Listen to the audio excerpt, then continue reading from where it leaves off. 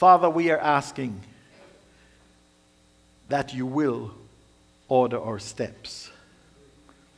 And Lord, as we look at the story of Abraham and see how you ordered his steps, we pray that today decisions might be made that will result in eternal results. For Jesus' sake, amen. A group of Cubans escaped on a raft, determined to sail to find the good life in the USA. They sailed for several days, and finally they sighted land. And you can just imagine how excited they were. They were bursting with excitement to have made it to the United States. They pulled up to the shore, got off their little raft. They kissed the ground when they stepped ashore. And after they went ashore, they soon saw some men, and they were surprised that so many of them were smoking marijuana. And when they listened to them, they were surprised because this didn't sound like the Americans they had seen on TV. It wasn't too long before they made a major discovery. They were not in America. They had sailed in the wrong direction and were in Jamaica.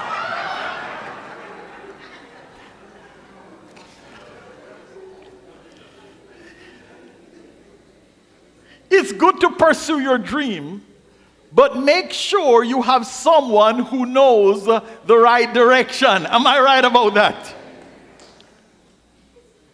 God wants us to dream. And here, I'm here to tell you, he knows the right direction. God wants us to expect great things from him and to attempt great things from him. And this morning we're beginning a new series entitled Pursuing God's Promises. And this series is designed to help us achieve God's purpose for our lives. This is an important series as we talk about pursuing God's promises. God has a big plan for you. And so I'm hoping, sometimes if we're not careful, we get into the routine that we come to church when we feel like. But I'm trusting that you will make a commitment to be here every week unless you're sick or you must go out of town. I'm trusting and challenging you to be here every week to hear what God has to say from this life-changing series based on the life of Abraham. It was now more than 300 years after Noah's flood. And Noah's flood was the last record of God speaking to men. And that was a long time. 300 years had passed, and there is no indication from Scripture that they had heard from God. But the wait was about to end because God was about to speak to Abraham, making him promises that would change the world forever. The first thing I want to talk about as we move forward is that receiving God's promises is an act of his grace. As I prepared, I was struck by that receiving God's promises is an act of his grace, because the first thing I noticed as I studied is that no request had to be made. No request had to be made. Here in Genesis chapter 12, verse number 2, God says, I will make you. Abraham had asked for nothing, and God says, I will make you a great nation. I will bless you and make your name great, and you shall be a blessing. I will bless those who bless you, and I will curse him who curses you, and in you all the families of the earth shall be blessed. No request had to be made, and yet God made Abram 3 great promises. Now you'll notice that Abraham at this point is not Abraham, he's Abram, and at some point Abram, we will eventually get to the name change as we move along. God made 3 huge promises. He promises him land I will make you a great nation. He promises him seed. I will make your name great. He promises him blessing. I will bless you and make you a blessing. And all people on earth will be blessed because of you. And God kept his word. Abraham's descendants today possess the land of Israel. His seed, the Jews and the Arabs, have made his name great. All people on earth have been blessed by Abraham because from his line came the Savior of the world. God keeps his promises. But God, I hope you're listening to me. Young people, young person particularly, I hope you're listening to me good, regardless of your age, because I want you to know that God not only had big plans for Abram, he has big plans for you and me as well. I wish I had a church that really believed that. I wish every person in this audience this morning really believed that God has a big plan for you. Young person, do you believe that God has a big, this same God who comes to Abraham and promises him these incredible blessings, this God has a special plan for you? Here's what he says in Jeremiah chapter 29, verse 11 through 13. And we're going to put it up. It says, "For I know the plans I have for you, declares the Lord." Plans to what? To prosper you and not to harm you. Plans to give you hope and a future. Listen, God has some plans, but listen, they are conditional plans, and we're going to get there in a while, because if you notice in the case of Abraham, there were conditional plans. There were some stuff Abraham had to do, and we're going to have to talk about that. The verse says, "Then you will call on me and come and pray to me, and I will listen. You will seek me and find me." Help me out, somebody. Finish it with me. When what? When you what? Seek me with all your heart. Let me ask you, are you seeking God with all your heart? God has a big plan for you. The problem is, it's not, let's come on now. The reason we are not experiencing God's big plan is not God's fault. The problem is we are not seeking God with all our hearts.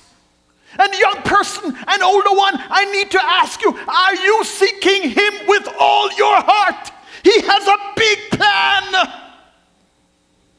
Don't miss it. In my late teens, after all my years as an undercover Christian, I wrote the words of Jesus in my Bible because I had finally got it. I finally got it, what it was all about. And I wrote John's Gospel chapter 9 verse 4 in the front of my Bible as my commitment to God. I must work the works of him that sent me while it is day. The night comes when no man can work. I had no idea at the time what God's plan for me was, but I'm here to tell you, God had a big plan. God had an amazing plan. And I'm here to tell you, come on, he's got a big plan for you. That's why we're going through this series, pursuing God's promises. Listen. God has a big plan for you. Number one, no request had to be made.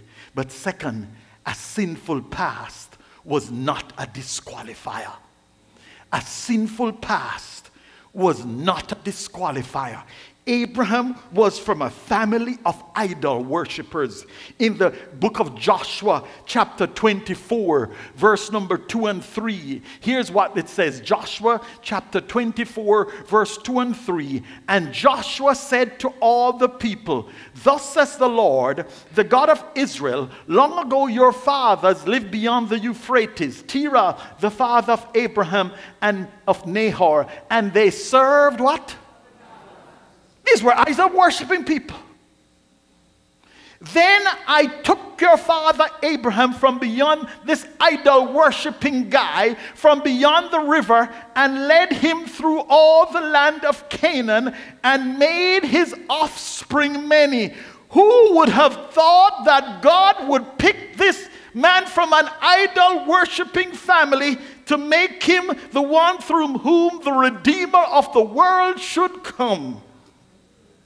Who would have thought that God would pick a person like you and me who has messed up so bad? Come on, now don't go on like you were born in heaven.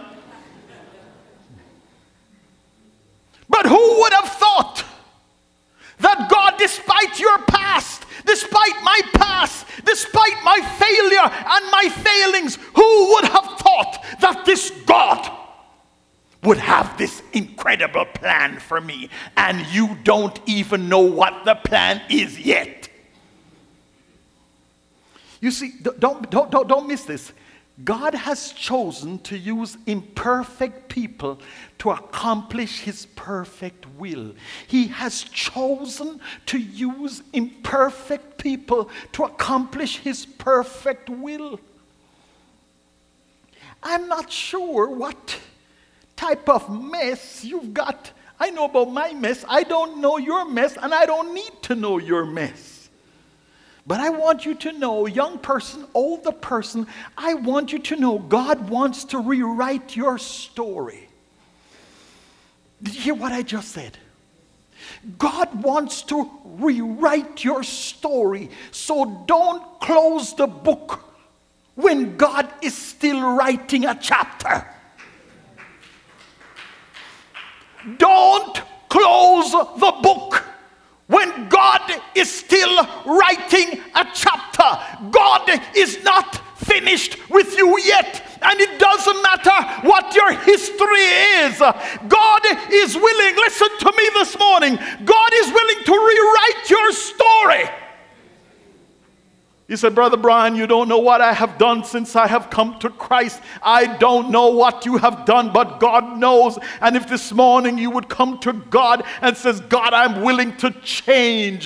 God, I want to go your way. God, I want to seek you with all my heart. God, I want to serve you with everything, every fiber of my being. God is willing to rewrite your story.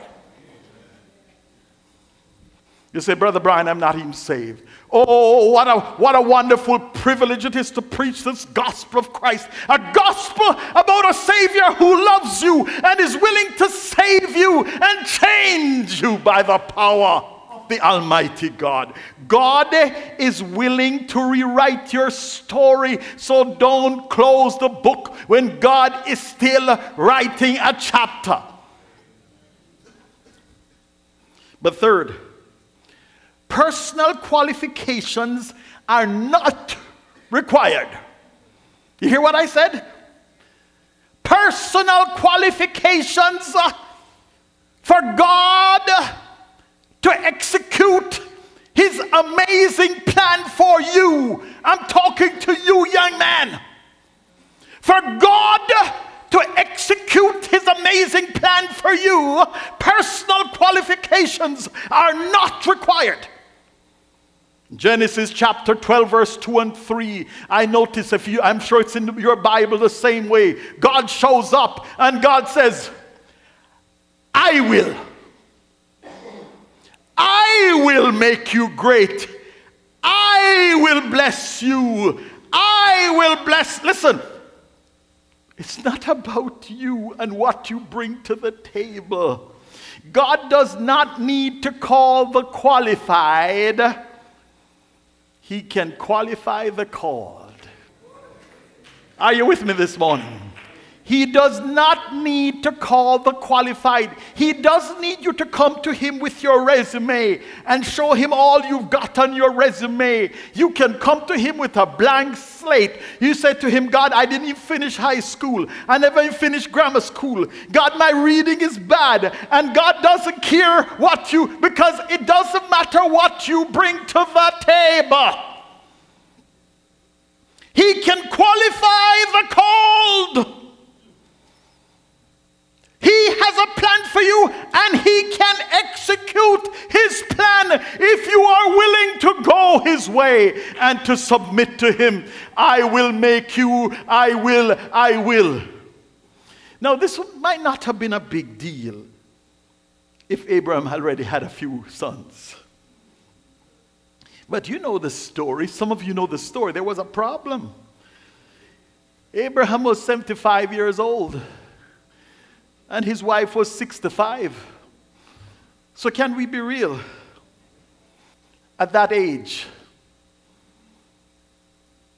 no baby was going to bake in that oven. Am I right about that? No baby was going to bake in that oven, and God comes and says, I'm going to make you a great nation. Let's be for real. Abraham brought nothing to the table. Abraham had absolutely no qualifications. God does not need your ability. He needs your availability. Are you available to God? Now, don't misunderstand me. Pursue the opportunities that God has given you. If God gives you an opportunity to go to school and to college, pursue those opportunities. But in your pursuit, never forget that the main mission is to bring glory to God. Because sometimes we're pursuing education so much, we don't even read our Bible.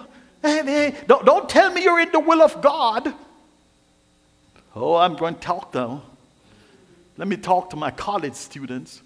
Don't tell me you are in the will of God and you have no time for the things of God because you are pursuing the education. My Bible says, seek ye first the kingdom of God and his righteousness, and all these things shall be added unto you. Oh, by the way, I did go to school myself, so I know the challenges of school. I know the challenges of graduate school, but I came to find out that God is no man's debtor, and I came to find out that if I was serving God and doing what God wanted me to do, this unbelievable God, when I did my work, he would bring things to my attention I understood faster by the goodness and grace of God. Listen, God can pull it off. God can pull it off. He pulls it off with this guy who... some people think, oh, God, sometimes we make the mistake. We see these people with great resumes and we say, wow, can you imagine what God could do with this person if they got saved? We make it seem like their resume is that important to God. It's nice to have a good resume, but God doesn't need the resume. He can qualify the called. But we got to change gears. It's one thing to realize that these promises are totally undeserved. But here's point B. Pursuing God's promises demands our response. If we're going to be talking about pursuing God's promises, you cannot pursue God's promises unless you respond appropriately. Here's number one. It demands separation. Abraham had to leave. Look here with me at Genesis chapter 1, chapter 12, verse 1. The Bible says, now the Lord had said to Abraham, get out of your country, from your family, and from your father's house.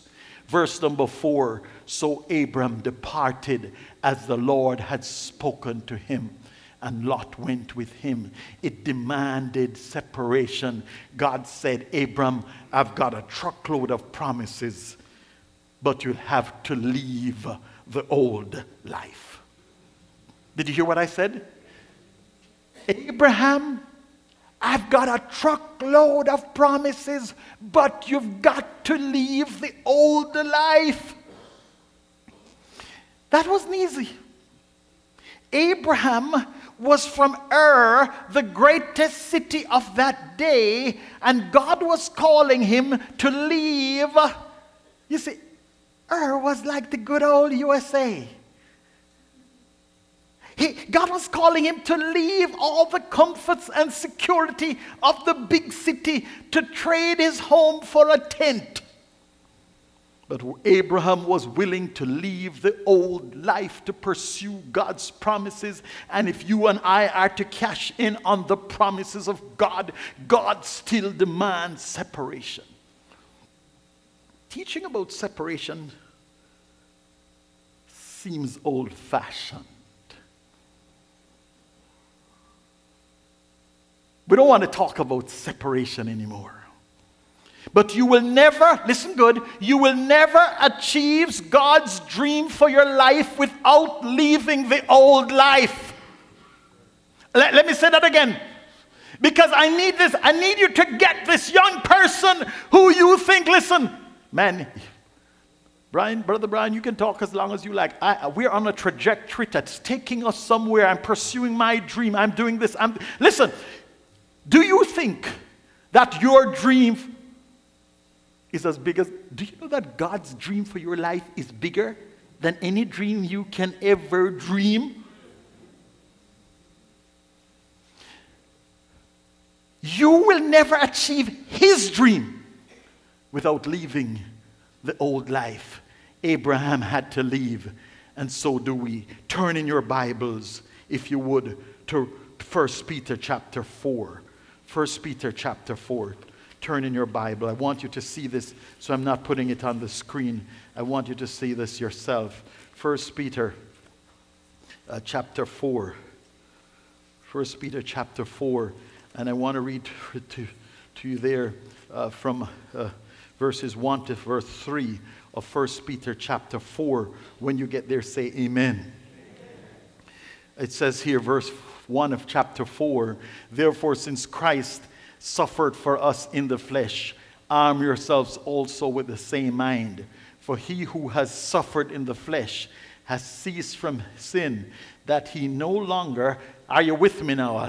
We're getting warm now. That he no longer should live the rest of his time in the flesh for the lusts of men, but for the will of God. Here, we're really hot, getting hot now.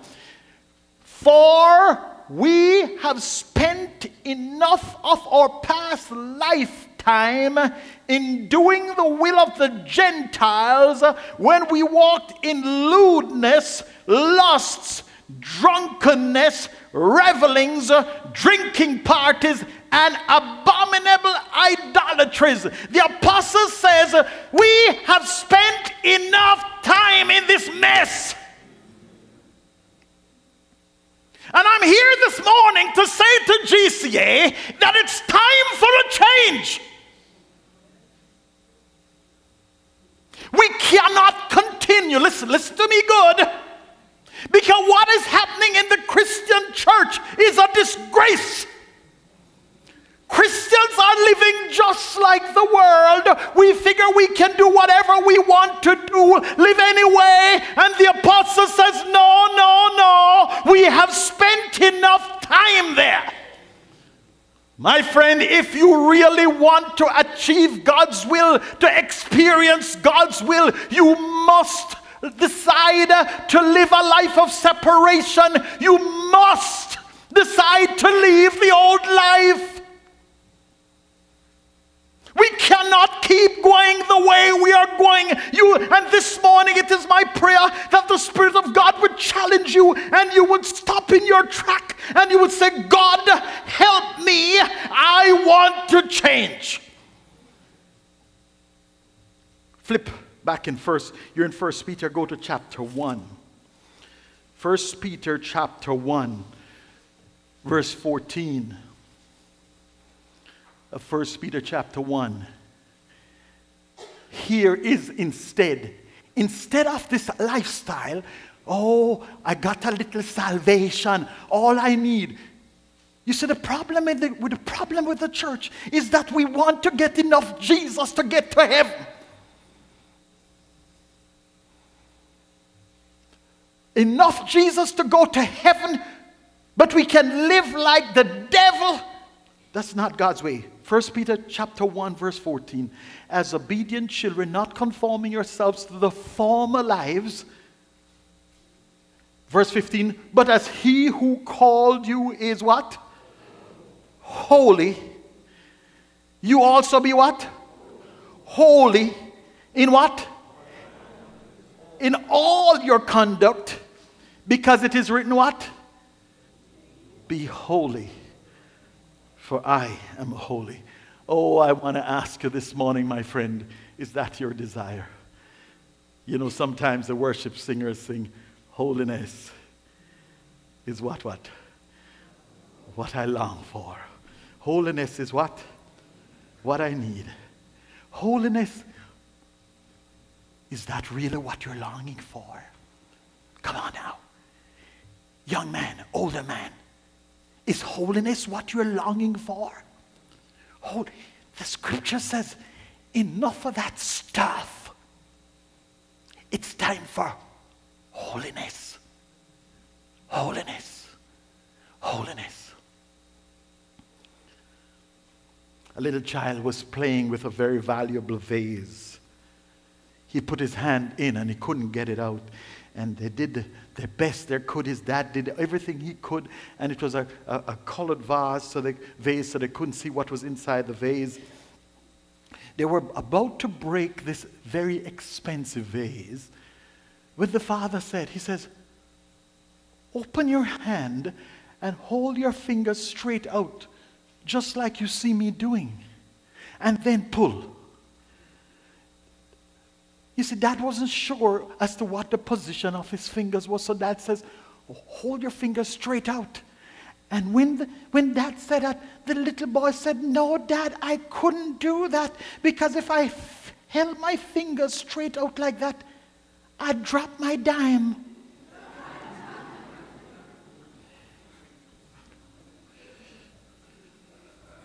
This little boy had a fist in the vase, holding a dime. They were about to smash this expensive vase because this boy was holding a worthless dime. You say, Pastor, what is the relevance? There are people in this audience right this morning. You're holding a dime. You think what the world has to offer is so great. You're holding on to this dime. And God has all this stuff.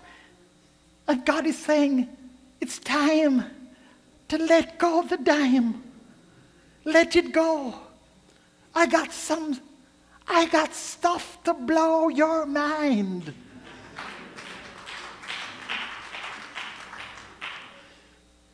You know, as the choir sings that song, as I look back over my life and think things over. I know I'm going to tell you as I prepare this message, that song came to me.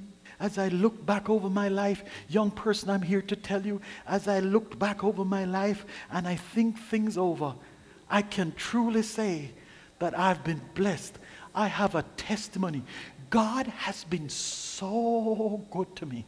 And I just wish and pray, the burden of my heart is that I could, but the Spirit of God would work in some young person, an older person's heart, that you would see that God is not trying to steal anything from you. God just wants to give you the very best. Let go of the dime. Let go of the dime. Let go of the old life. Take my life and let it be consecrated Lord, to thee.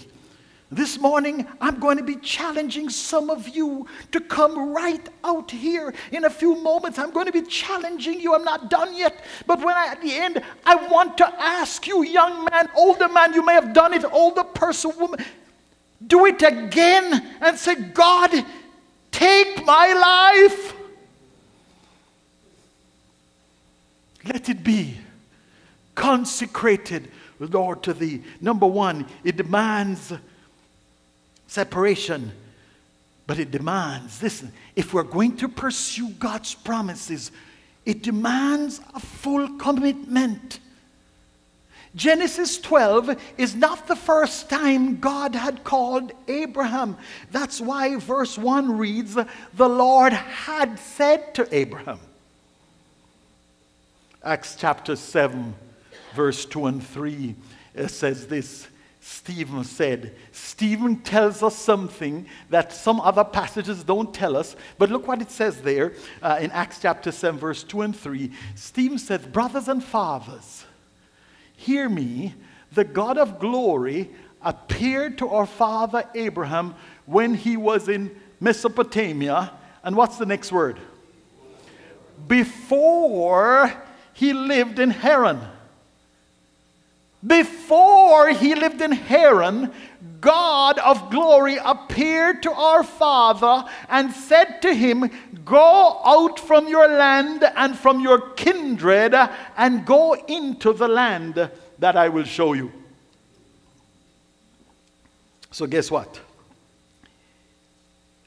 Abraham left Ur in Mesopotamia. And he stopped halfway. He and his family stopped halfway in Haran. Haran was almost exactly halfway between Ur and Canaan. The tragedy of our day is that churches are full of people who have followed God halfway. They have followed God for salvation, but they don't want to turn the reins of their life over to Him. Am I talking to somebody like that this morning? You have trusted God for salvation, but so far you have not turned the reins over to Him. You have not said, God, whatever you want to do in my life. Don't forget what we read in Jeremiah 29:13. It says, you'll seek me and find me when you seek me with all your heart. As you study the account of Abram, you get to realize that not much happened to Abraham when he was in Haran. Abraham left Ur, he was in Haran, he was halfway, and there was no blessing in Haran. The blessing came when he went all the way to Canaan. And some of you are here this morning and you're wondering, where's my blessing? I've been saved a long time and I don't seem to be getting not much blessing. Part of the problem, I believe, is that there are some people here this morning who have stopped halfway. You're still in Haran. You have not made it to Canaan. You have not made a total commitment to Jesus Christ. Thank God for salvation. But salvation is just the entry door. God has a whole lot more for you. Amen? But thank God Abram finally obeyed. Think of what he would have missed. Are you with me this morning? Think of what Abraham would have missed. If Abram had stayed in Haran halfway, think of what he would have missed. There would have been no Isaac, no offspring, no blessing, no land, no seed.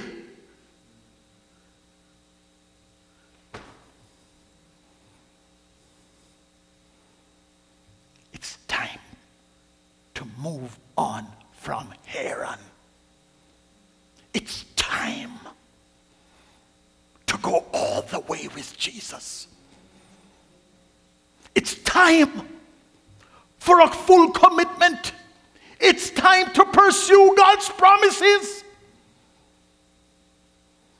The young man had made a profession of faith when he was younger, and now he was dying. And as his mom passed his room, she heard him saying, "Lost, lost, lost." She opened the door because she was worried that he had lost his hope in Christ. When she spoke to him, her son said, "No, Mom, I haven't lost my hope in Christ. I know where I'm going when I die. I'm just sad that 20 years ago, I said yes to Jesus, but all those years are lost. I have nothing to show for all those years that I am a Christian." And I say, what a tragedy. Will I go empty-handed?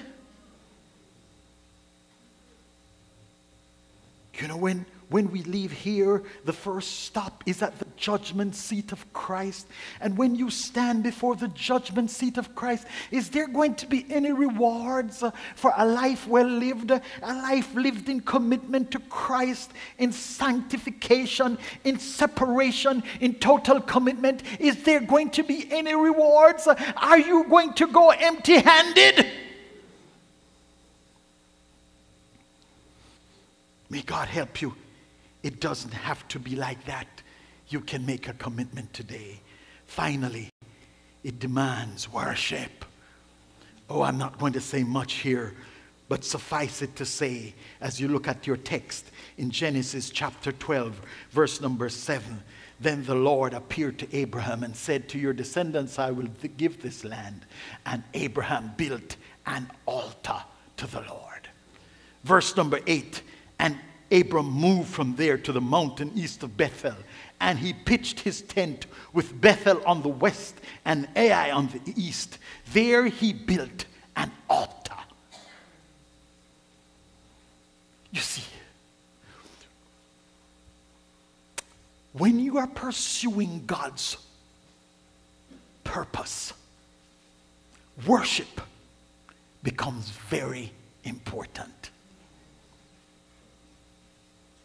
How important is worship in your life? How important is worship in your life? A.W. Tozer said, "I can safely say on the authority of all that is revealed in the Word of God, that any man or woman on this earth who is bored and turned off by worship is not ready for heaven." Don't beat me up if you don't agree. But as I read that, I said, wow. When we get serious about pursuing God's promises, we learn to delight in worship. Close. Let me talk to you about the first step in worship. Because you might be here this morning, and if you're honest, you're not even sure if you know Jesus Christ as your Savior. You see, some have gone halfway. They have accepted Jesus as Savior, but some haven't even gone halfway. You haven't even started. Luke 18, 2 men went up into the temple to worship. The Bible says one man, as he went to worship, here's what he prayed. He prayed and he said, "God, you see me? I'm just so glad I'm not like them folks." I don't know. I hope that's not you this morning. If you're here this morning and you don't know Jesus, I hope you're not one of those who feel so good about how righteous you are. Because my Bible says our righteousnesses are as filthy rags. They're just not good enough. But guess what? Another little man, they called him a tax collector. He was a tax collector. The tax collectors were people who were hated. And this little tax collector, the Bible says, while the Pharisee was praying this big time prayer, all the tax collector could do, he said, "Lord, be merciful to me, a sinner.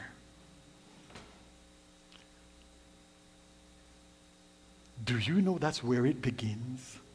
If this morning you're here and you're saying, Pastor, I don't know for sure if Jesus Christ lives in my heart and in my life, if you would come to God this morning and tell him, Lord, be merciful to me, a sinner. Save me. Give me eternal life. He'll do it. I hope you'll do that right now. Every head bowed.